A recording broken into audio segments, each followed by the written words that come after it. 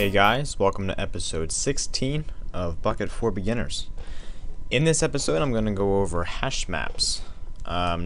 Originally, I was going to kind of do HashMap, like just kind of go over them quickly and just give an overview of what they are, but I've decided I'm going to go in depth and I'm going to do a whole example of how to use them, and I'm going to show like a real implication or implementation of how you would use them. So let's get started. So a hash map is very similar to a list. If you watched the array list video, then you know what I'm talking about, where it can store an infinite amount of objects. Now an object is just an instance of a class where you make a new. So a hash map is very similar to a list, except in a list it just stores, like if you have an array list of strings, it just stores a bunch of strings. Now a hash map, it stores two values in the form of key and value, and I'll explain what that means. So we have a hash map. We're going to open up the bracket, the less than or equal to, or less than or greater than signs, I'm sorry, and then the first value is going to be the key. This is what you're going to use to get the value of things, and don't worry, this is all going to make sense by the end. So let's say that actually I'll just jump right into it. For this example, I'm going to go over how to make a set home method. So each player is going to have their own home, which would be a location. So in this case, each player, which is going to be the key, is going to be associated with the location.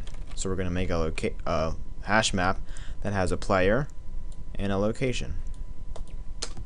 We'll call this player homes, and then we'll just make a new hash map, and this has to be the same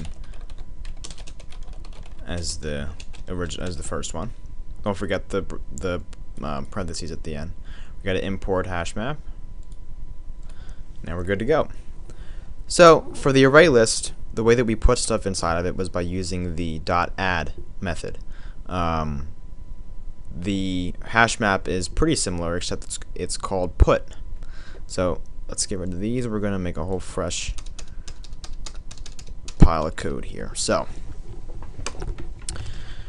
we're going to say if the command label equals set home, then we're going to get the player homes hash map. Let me get rid of these.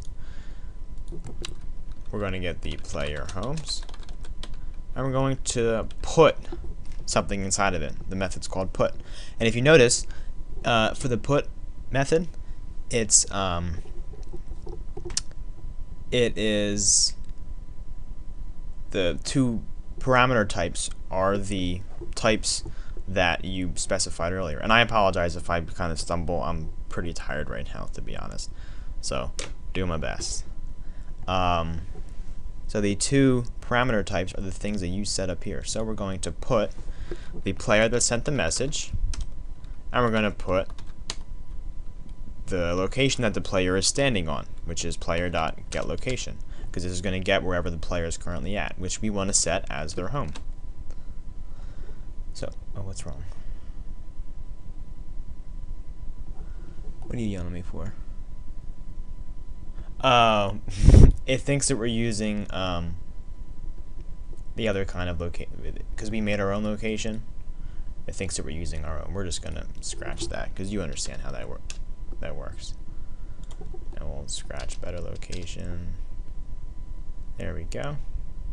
Because we can't get the location of a player, because it's trying to get the Bukkit location, and we were trying to give it our own location that we made in the other video, so it was being mean. So we want to import the Bukkit location, not these Java X locations. Import that one. Now we're good. Okay, so what this did is it put the player object in it, and it put the location that he was at.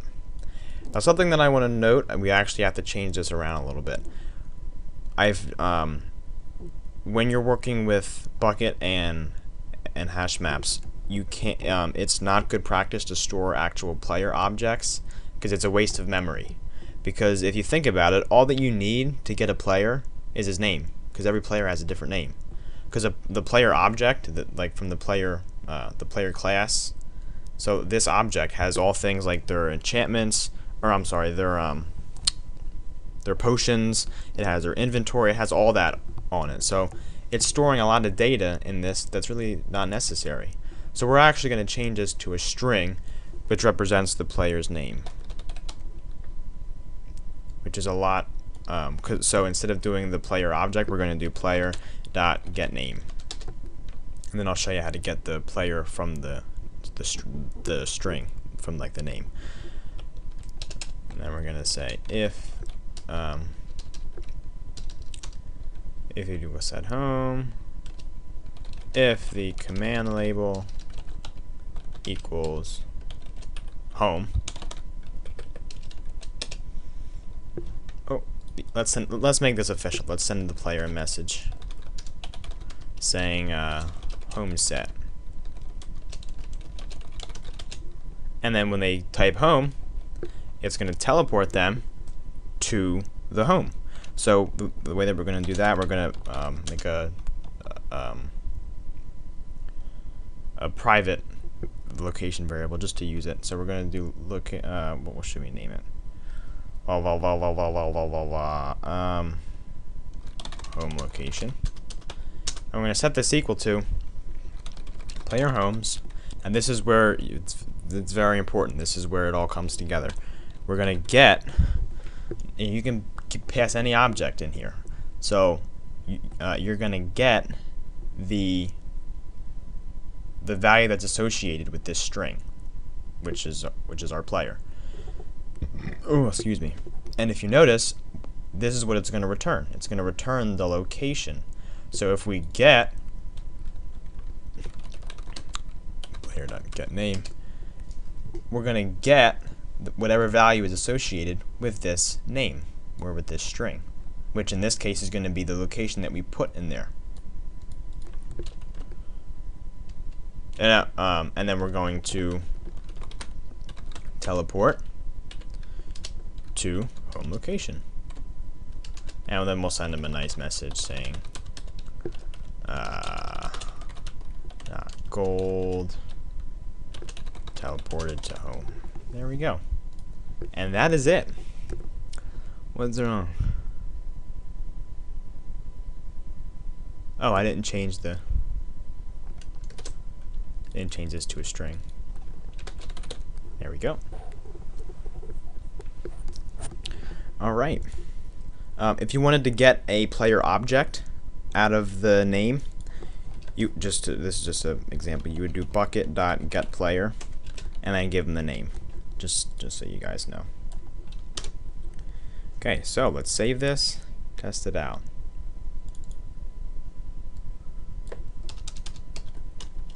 Set home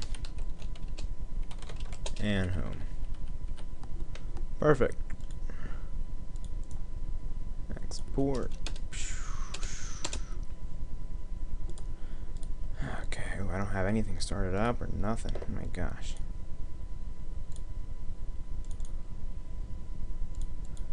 Let's get that going.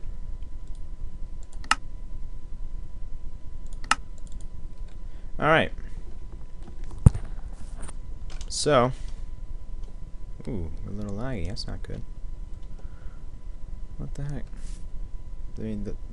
Oh, it's rendering a video. That's why. So, let's try it out. Oh wait, I have to get rid of essentials. They have their own set home.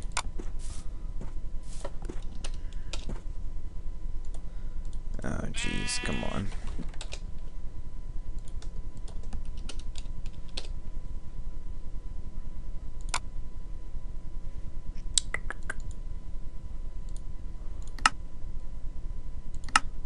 Okay, sorry about that.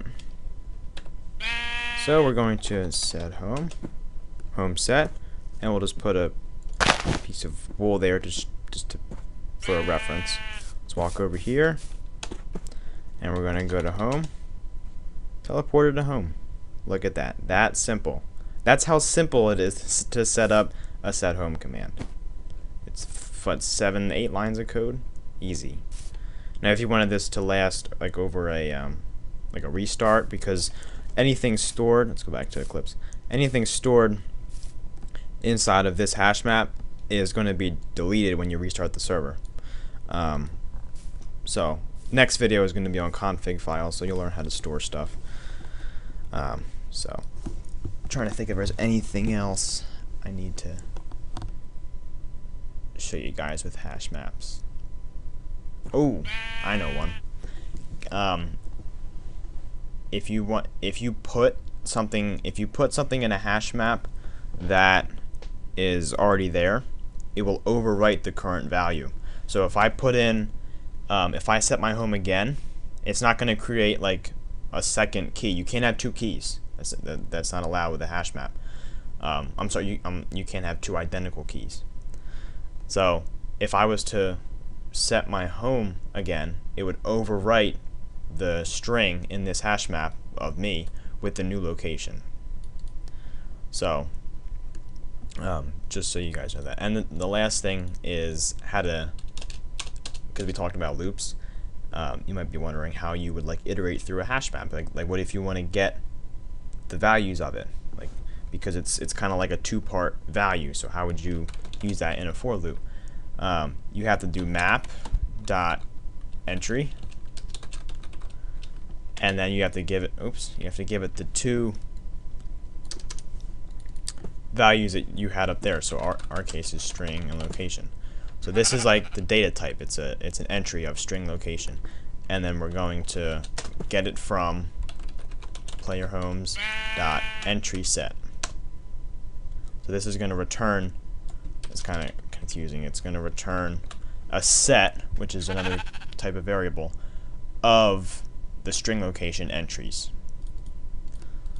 So when you, I have to give this a name. We'll give this homes.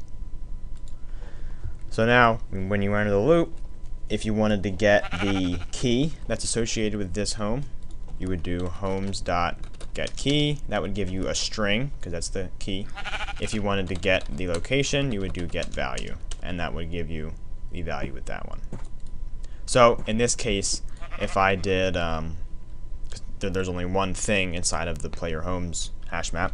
So if I did homes.getKey, this would return my name. If I did getValue, it would return a location object. I'm sorry, it would return my home. And that is it. I drink some Capri Sun. So, trying to think. No, I believe we're done. So that is it for hash maps. That you're going to use these a lot. I know when I first learned how to use them, it was like a light bulb had just gone off. I wanted to use it for everything. So these are very useful if you want to make per player config files. Like if you want to have a folder in your like a folder inside of your plugins folder called like players or something, and then you want to have all of your individual players that join your server have their own file to store like kills or something in, or store their money, anything like that. I'm going to show you how to do that actually on on video. It's one of these. I think it's like 24, 25, something like that. I forget exactly, but I will show you guys how to do that.